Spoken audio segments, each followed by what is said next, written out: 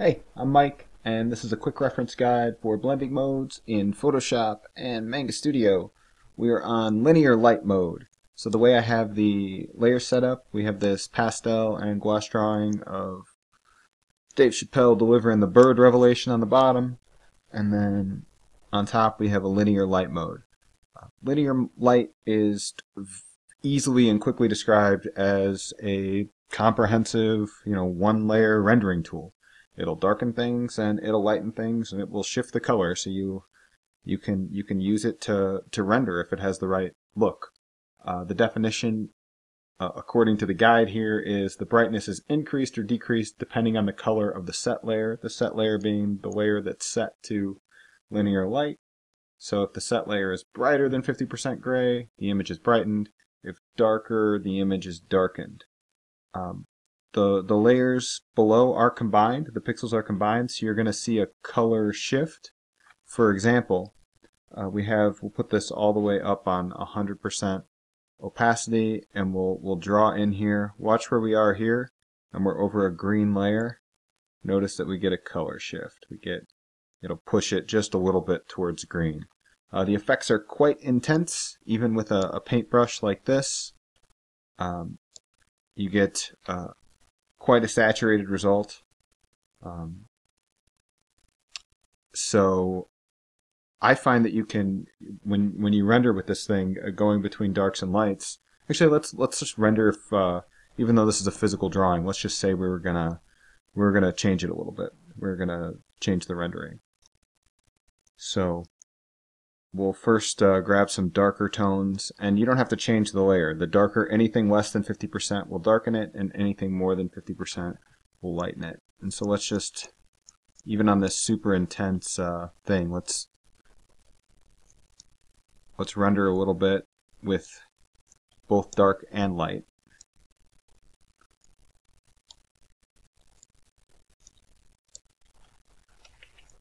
Say we wanted to, I don't know, make this piece more dramatic or something. Usually when you scan things, they get a little bit washed out, and this is no exception.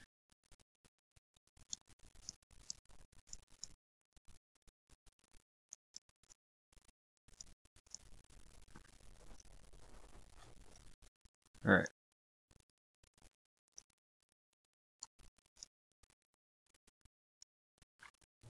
Now, you can combine the darker rendering. Let's just say there's like a blue staged light coming from over here that is going to kind of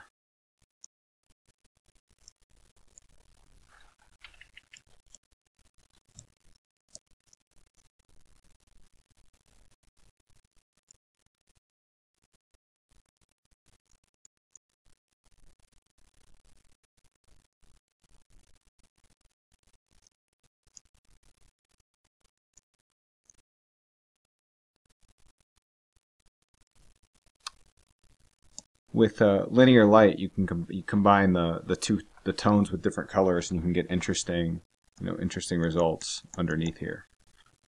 And then, of course, this is obviously extremely intense. We wouldn't want to use anything like this. But if we can back it off to get kind of a light effect, and combine a few of those layers on top of each other, and create a piece with more depth. Alternatively, you can just use the increased darkness and the color shift if you just wanted to paint in a little bit of a background, create some more contrast to get your foreground or whatever to pop out. And but with any of the dark values, they're going to go to black almost immediately, as you can see, even if they're, this is a pretty far color from black. But watch how dark this is here. It's not quite black, but it's very dark. So, but once you dial it back, you still get all of the pixel relationships underneath. So that's linear light. Like all of these combinatory overlay and vivid light, soft light, hard light, sometimes it's best to just render a piece and get the colors where you want them, and then scroll through a couple of those combinatorial overlay layers and see which one you like, and then adjust the opacity accordingly. But I hope this has been helpful. I have videos on every single one of these modes, just quick little 5-minute things that tell you what they are and a couple suggestions for how you can use them to make great art. Yeah, so check out my channel for those videos, like, subscribe. Thanks.